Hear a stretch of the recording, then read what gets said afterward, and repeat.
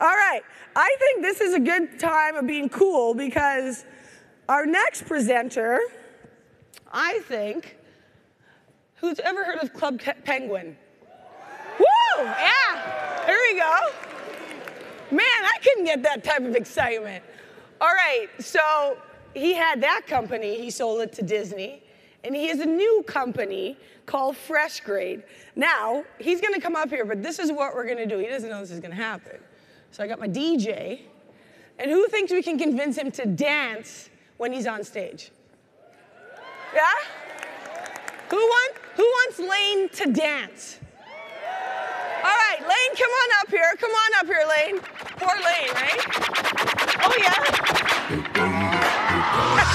This is that ice cold Michelle fight for that white gold. This one for them hood girls, them good girls, straight masterpieces. Stylin', wildin', living it up in the city. Got Chuck's on with Saint Laurent. Gotta kiss myself, I'm so pretty. I'm too hot. Call the police and the fireman. I'm too hot. Make a dragon wanna retire, man. I'm too hot. Thank you. Wow. That was not how I expected to start here today. But, you know, I've already embarrassed myself, so it can only go uphill from here, right? Wow. You guys are awesome. Score with the beanbag chairs, huh? Early? Yeah, nicely done. It's awesome. All right. Well, I'm so happy to be here. I love hanging out with folks that have heard of Club Penguin. When I'm hanging out with people a little older, you guys are awesome. Usually when I'm hanging out with people a little bit older, they're like, oh, is that like near my golf club somewhere? Is that, I don't know what that's about.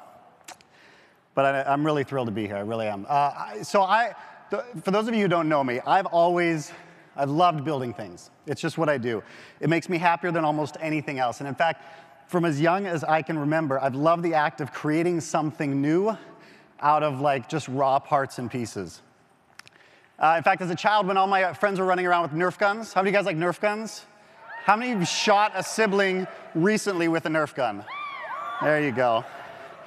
I was the youngest of four. My older brother used me as target practice all the time. So instead, I had to build myself a rubber band gun, which had bullets a little bit harder than the rubber Nerf ones. And I would usually get into trouble because I would, continue to increase the velocity with each build, with each revolution. In fact, when I was young, my friends were all waiting around to turn 16 so they could get their first car, and I decided that I would go around to garage sales and collect parts and pieces and build a go-kart. In fact, that's actually what led to my first business. Very fancy name, very creative, Lane's Lawns. I actually printed up flyers, went door to door, and for $5 a lawn, I would mow your lawn. Now, the reason I bring this up with my go-kart is because prior to having this go-kart, I would push around my lawnmower from like lawn to lawn, and it would be obviously take a certain amount of time. After school, I'd basically mow lawns until it was dark, and then I'd go home. But when I got the go-kart, I went to a neighbor friend of mine who was a welder, and I said, hey, if I give you like 3 months of free lawn mowing, will you weld me a trailer for my go-kart? And so he did. So at 12 years old, I ended up like literally driving around the neighborhood on this little go-kart with a trailer with a lawnmower and all this other stuff behind it. And I look goofy, and I don't really care because I tripled my sales, and I was making like $200 a month, which was a lot better than the $10 a week that I was earning from my allowance. But I guess, that pretty much kind of sums up my childhood, building things and sometimes getting into trouble. In fact, are there teachers here today? I heard there's some teachers. That's awesome. We got the whoop teachers, too. That's rad. So I got to say, I wouldn't have made it through school without my ability to build and create things. I was not a great student. I'm sure that if they had been doing some of the testing that they do today, I would have been on like 14 different forms of Ritalin. Like I was high energy, to say the least. And so, when every other kid would be like working on their final exam on, like, say, something like the Western movement, I would ask my teacher if I could just recreate a miniature Western town, and I'd put in like sound effects and lights and other things. I would always ask, like, can I make a film or a video? And usually there'd have to be some sort of a nod. Sorry, teachers, earmuffs. Some sort of a nod to maybe like poking a little bit of fun at the class or poking fun at the teacher a little bit. But thankfully, the novelty of creating something or building something that wasn't just another report for them to read, usually they'd say yes. And frankly, that was the only reason that I would pass the class, because I wasn't great at taking tests and I wasn't great at memorizing. But my favorite project of my entire childhood had to be my treehouse. Have any of you guys ever built a treehouse? Awesome. So every day during the summers, my best friend and I, literally every single day, I'd wake up, I'd drive my go-kart to his house, and we would hang out and work on the treehouse. His dad showed us how to use power tools, which was awesome. Safety first. And there was always plenty of scrap wood lying around. So we literally could just let our imaginations and our creativity take hold. And so what started as like a simple platform, just like up in the tree. It was pretty high. It was about 15, 20 feet in the tree. And a rope ladder, after a few months, had turned into something pretty special. In fact, by the time we were done, it had grown to be 3.5 levels. There was a secret entrance. There was trapdoors. We'd built a security system, a full lighting system. There was a zip line that we could exit quickly and go race across his lawn. But we kept slamming into the fence that it was attached to, and we were about to knock over the fence. So we built an arrestor hook, like what they have on aircraft carriers to catch airplanes. We literally built an arrestor hook across his jungle gym to catch us. In fact, by the time this thing was done, we had a working elevator using like pulleys and counterweighted bricks. And thankfully, me and my best friend weighed almost the same amount. So I was 1 brick heavier than he was.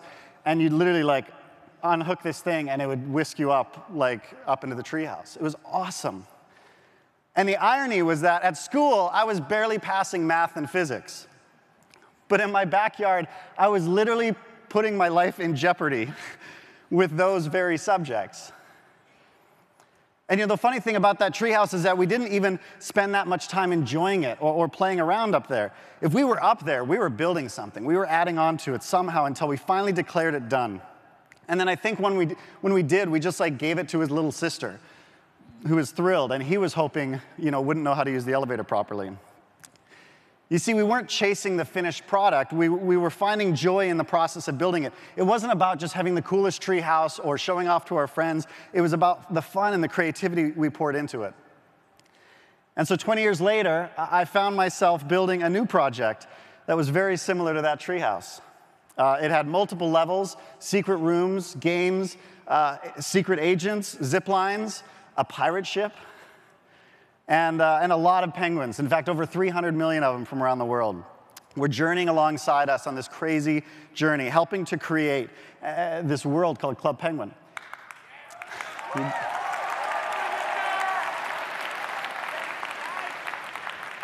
In fact, it was folks like yourself who were along for that journey that made it such a blast.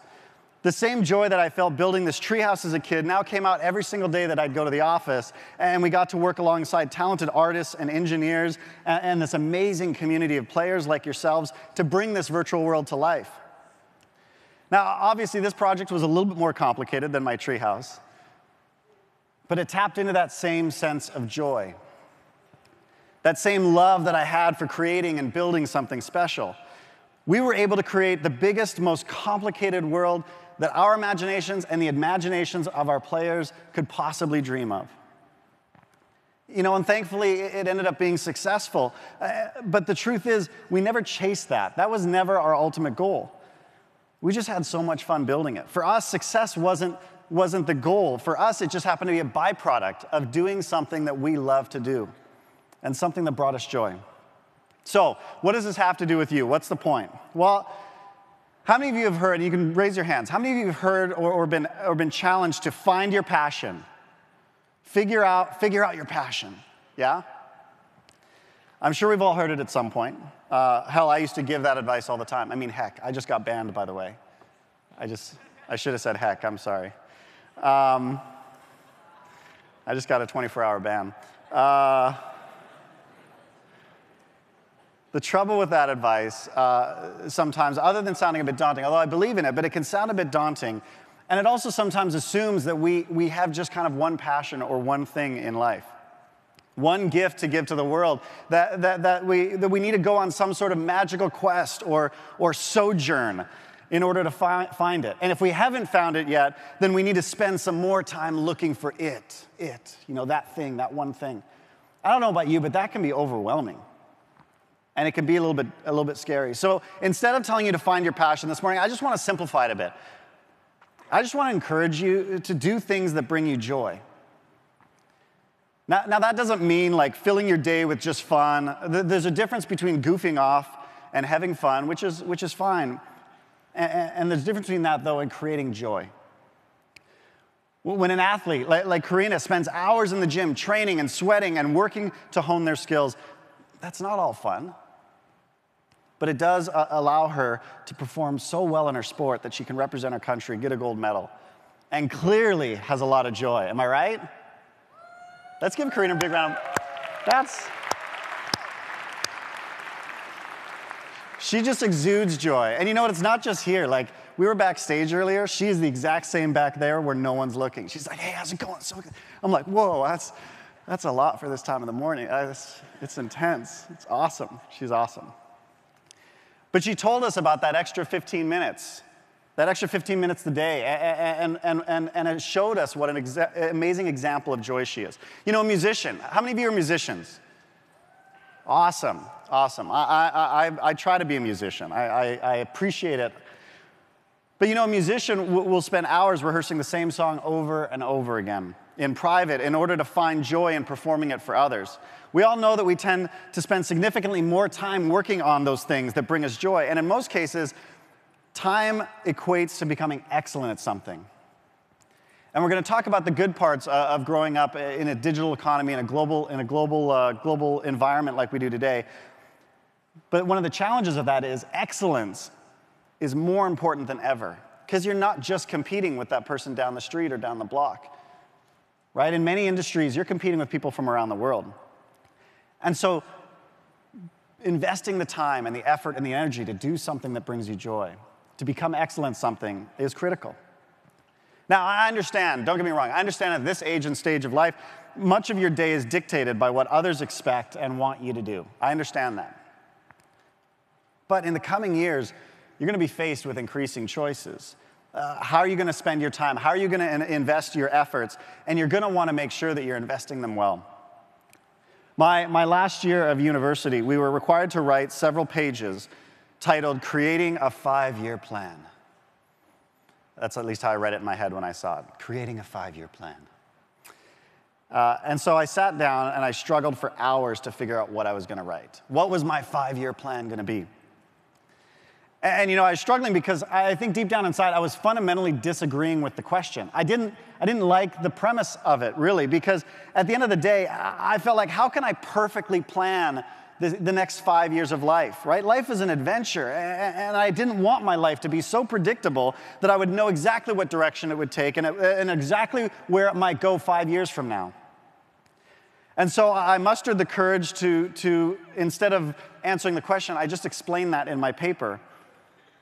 And I explained how life is an unpredictable adventure, and if we try to overplan it, we may actually miss out on some better opportunities than we could have imagined. Now, I was hoping my courage would be well received by my professor and possibly inspire him to think deeper about why he was asking me to do this project. Unfortunately, he just gave me an F. True story.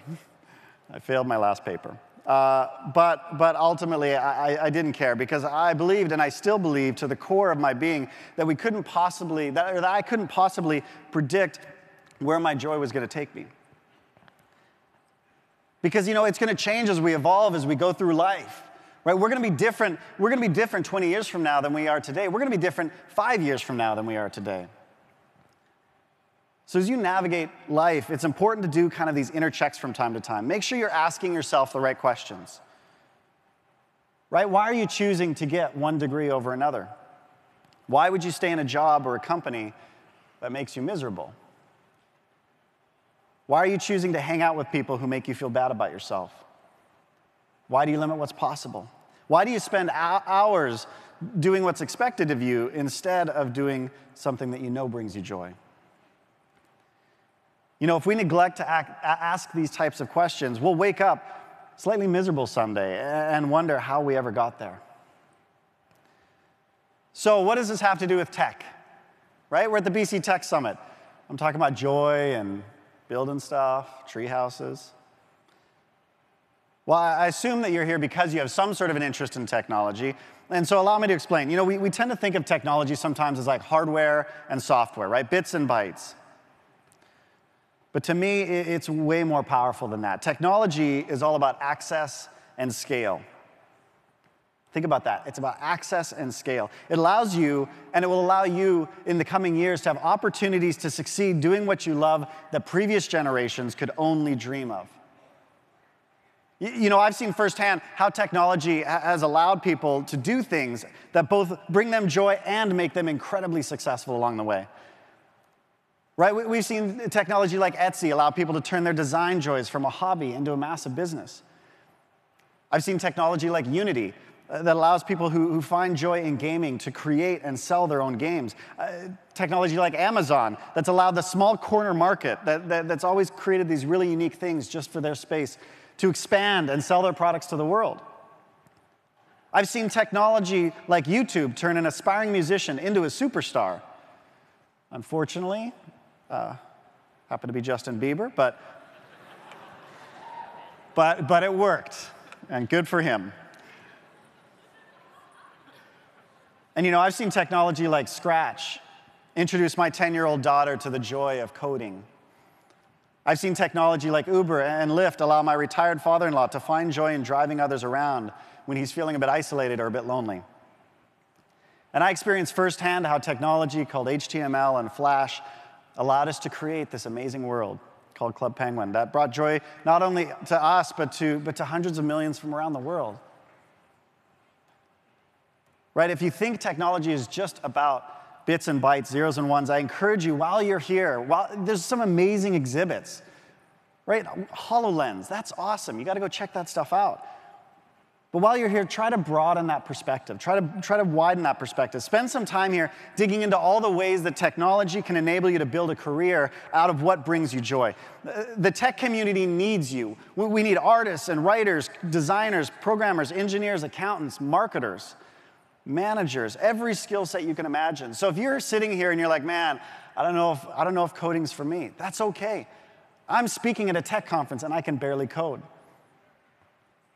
Thankfully, I have some very talented friends who are able to do that. And thankfully, we even need a few treehouse builders along the way. And so I'll close with this. We're so fortunate to live in one of the best countries in the world. I don't know if you saw the rankings lately. Canada is the second best country in the world. Behind who cares? That's who we're behind. Number one is who cares. Number two is Canada. And you know, BC is one of the most tech-friendly places than almost any other place on the planet. This conference is proof of that. Right? Look at this conference. Where else in the world would you see a tech conference like this hosted by the government? That's pretty amazing. That's not normal, guys. So do you know, I just want you to think about how incredible that is for a second. Please don't squander this amazing place that we live. Don't squander this opportunity you have to be educated in one of the best school systems in the world. Please don't squander your time here at this tech conference. Dig in, learn, explore, challenge yourself.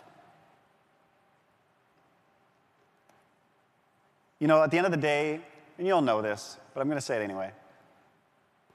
We only get one life to live. So let's try to live it as fully as we possibly can. Thank you very much.